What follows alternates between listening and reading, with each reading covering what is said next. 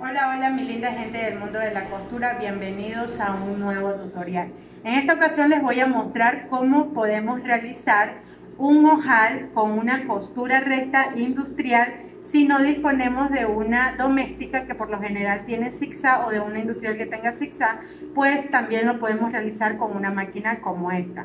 Yo te voy a demostrar de una manera bastante fácil que sí se pueden hacer ojales con esta máquina. Una vez que ya tenemos aquí, nosotros le voy a hacer la demostración con esta tela. Una vez que ya tenemos, nosotros vamos a marcar la distancia de ojales. Marcamos distancia de ojales y una vez que marcamos distancia vamos a tomar en cuenta la medida de los ojales deseados. Entonces aquí ya lo vamos a tomar, depende el botón, es el ojal, el tamaño del ojal. Una vez que ya tenemos ya las medidas aquí, nosotros procedemos a realizar el movimiento de lo que es acá. Aquí yo la tengo en 1 punto, recuerden, en 1.5 aproximadamente, 1 punto y medio, y esta es el tamaño que deseamos para poder lograrlo. Una vez que ya tenemos esto, yo tengo un hilo de color azul para que logren ver cómo se realiza y procedemos de esta forma a dar. Miren qué facilito es, vamos a dar los remates. Observen la parte donde yo estoy cosiendo acá y estoy rematando, movilizando esto, rematando para así estar retrocediendo la parte de la costurita. Entonces lo hacemos las veces que nosotros vamos a querer reforzar nuestro ojal.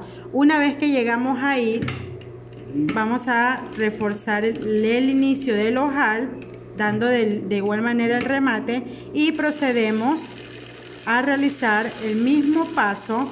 Miren, el mismo paso lo realizamos retrocediendo, dando prácticamente son remates de la máquina para formarle o darle forma a nuestro ojal.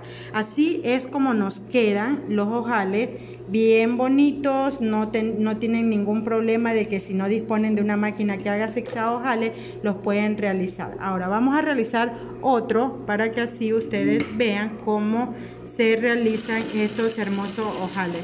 Retrocedemos nuevamente por la línea donde hemos marcado, retrocedemos las veces que nosotros vamos a querer asegurar nuestro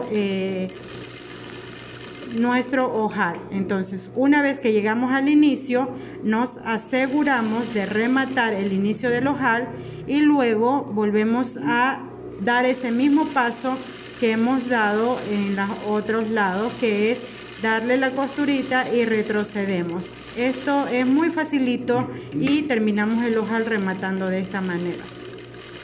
Rematamos el final del ojal. Miren cómo nos quedan los ojales, muy pero muy facilito, no tiene mucha cosa, muchas complicaciones, así que lo puedes realizar en tu máquina. Si no te sale en la primera, lo vamos a cortar para así poderlo apreciar un poco más.